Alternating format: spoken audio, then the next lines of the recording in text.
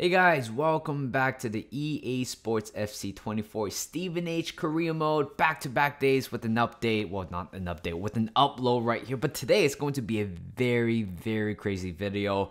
Crazy episode ahead. Of course, we are heading towards the end of the Season 4. Of course, our first year in the Premier League. Again, we're not doing very well in the Premier League. And we're kind of somewhat, compensating by playing well in the Cup. Of course, we lost in the last episode against Liverpool in the Carabao Cup. Again, nobody expects us to win with the squad that we have, but you know what? The fact that we're able to go all the way, I know we have a relatively easy draw throughout the whole campaign, but still, being in the final, it's an honor. And even though we didn't do quite well with the result, but at least, to say the least, at least I'm quite happy with the fact that we are, the finalists of 2027 Carabao Cup. So right here, we are playing in the FA Cup of the quarterfinal against Spurs. This is going to be a very interesting one. While I recorded this gameplay probably a few weeks ago, it would have been awesome to actually do a live commentary about it, because you guys will probably find the reaction a little bit hilarious than just me commentating right here sitting on a chair.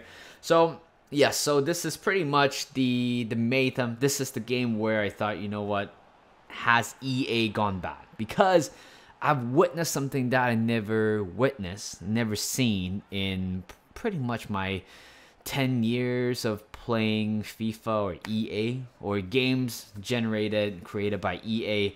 But today, this is the game where I do want to talk about. So far the game has been relatively going on both ways, actually, because both teams are scoring amazing goals. Both teams are not giving up. Both teams are actually determined to be in the semi-final, to play in the Wembley. But again, this is a great shot from Lewis Miley. I know his weak foot is around 3-star, but never would have imagined that he pulled out, that part of the gameplay.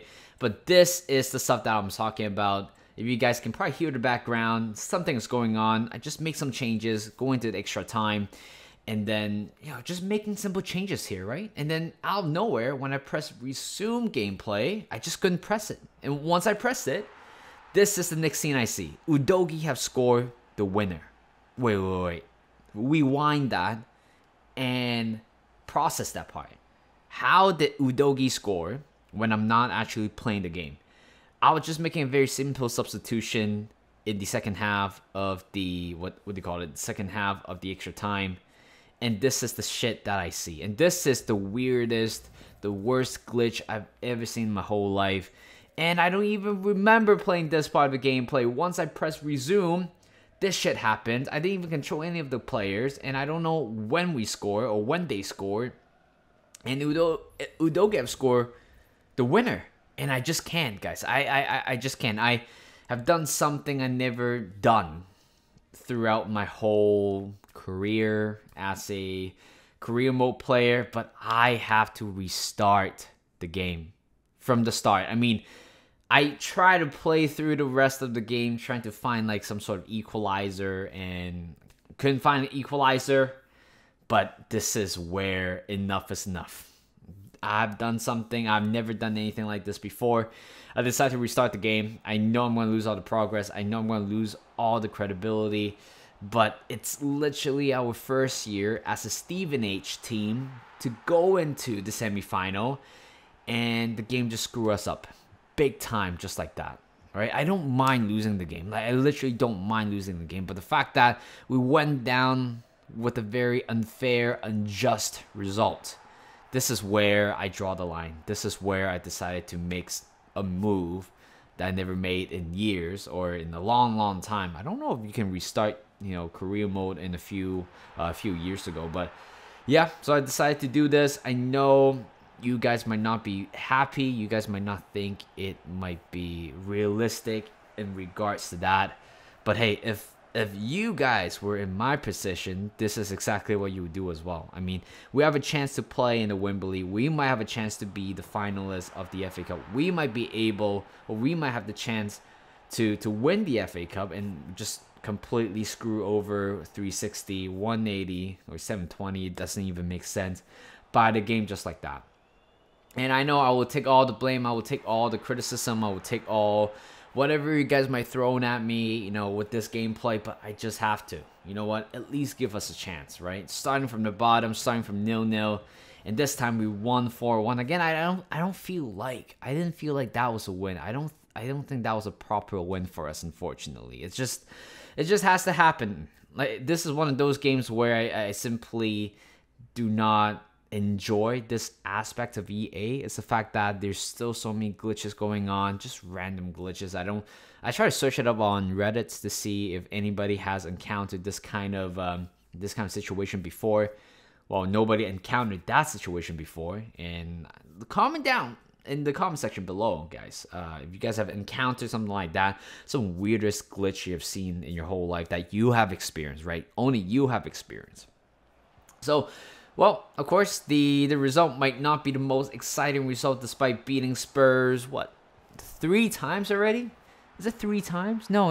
I think, 3 times already in this campaign. I mean, we won both home and away in the in the league, and right now we beat them in the quarterfinal of the FA Cup. Again, still, it doesn't feel like a game to me.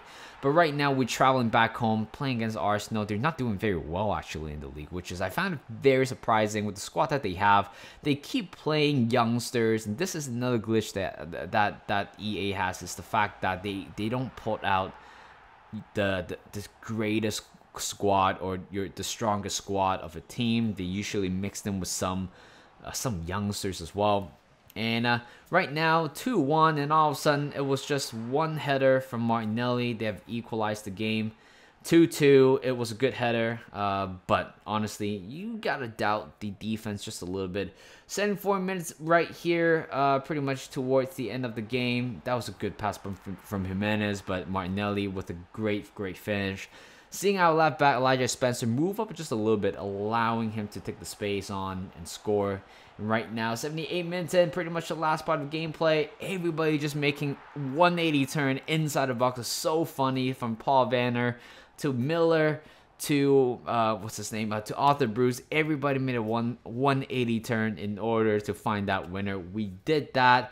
3-3, and right now I still don't remember how. I'm sure we won a Premier League game last time, but again, this is pretty much the part of the game or part of the season where, you know what, we just gotta pick one, right? Either the league or the FA Cup. Right now, I mean, the FA Cup priority, it's way higher than the league, because right now we weren't doing good. We haven't been picking up good form, sitting at 14th with 35 points, and I'm sure we are only 5 to 6 points, 5 to 7 points away from relegation zone.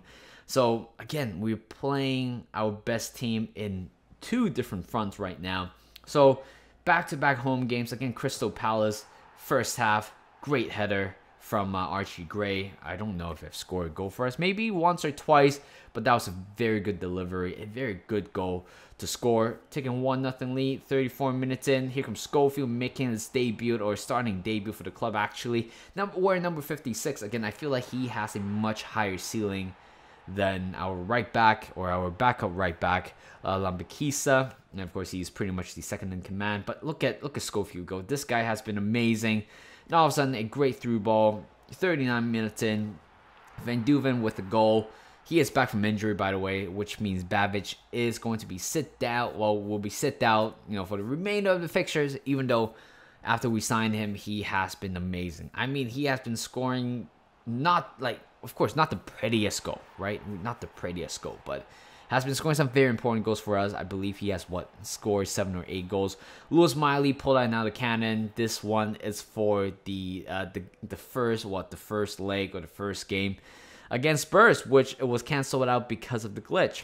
And 4-0 already. We have been looking fantastic. Babic coming on off the bench, scoring a goal, making a 5-0. I think this is probably the biggest win that we have, if I remember right. This is the biggest win that we have, and it's against Crystal Palace.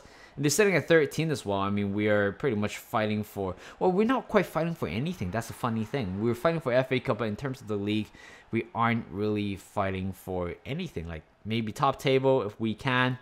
And right now, 86 minutes in, we conceded 1 goal, but Babic 1-on-1 with goalkeeper. Brilliant chip. over the goalkeeper, makes a 6-1 with a 5-goal difference, 5-goal margin right here. Certainly, that 5-goal margin is going to boost our goal difference in general. Again, I don't think our goal difference might be the greatest because, again, we score a lot, we concede a lot. We were at -9 in terms of goal difference. Right now, we went back up to -4, tying the same with Brentford as well. But again, that win was massive. Keep us in check. Of course, we're sitting at 13th right now, not making much of a difference after the last game, but certainly it could be a sign that things are starting to roll again. Right now, back to back home games. You don't see that quite often in the game, or even in real life, where you play 3 consecutive home league fixtures at home. And we're playing against Newcastle United. 37 minutes in, Len Miller, great turn, great finish as well. One thing I realized in this game, it's that Bruno Fernandes is playing for Newcastle United. I mean, what on earth is that game?